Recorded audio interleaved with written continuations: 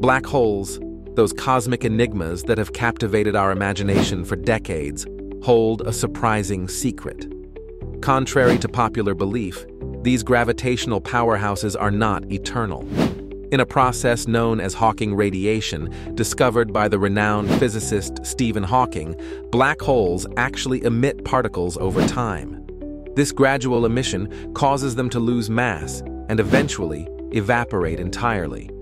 The larger the black hole, the slower this process occurs.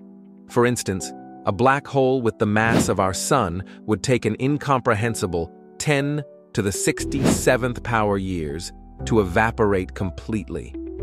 This phenomenon challenges our understanding of the universe and raises intriguing questions about the fate of information consumed by black holes. If you found this cosmic revelation fascinating, be sure to like this video and subscribe to our channel for more mind-bending scientific insights.